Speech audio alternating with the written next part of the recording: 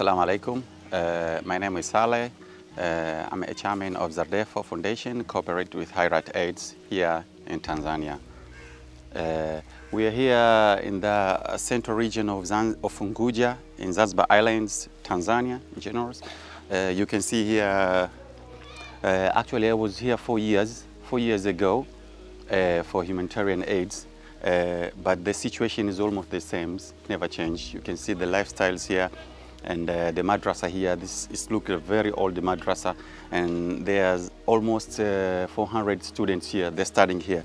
You can see the madrasah is very small. There's no power, and during the summer times, it's very hot, so it's very difficult for students to learn Deen, Quran here.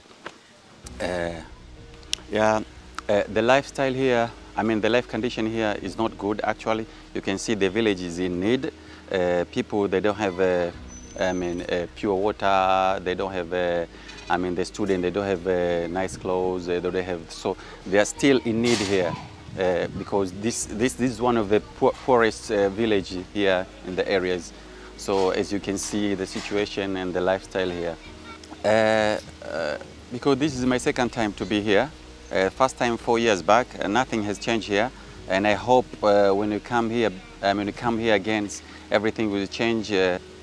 I hope the collaboration of Hayrat, Malaysia, Turkish, and Tanzania here, we hope we can contribute a lot in this village. Especially, we can do this humanitarian aids in order to, to change lifestyles just for the sake of Allah.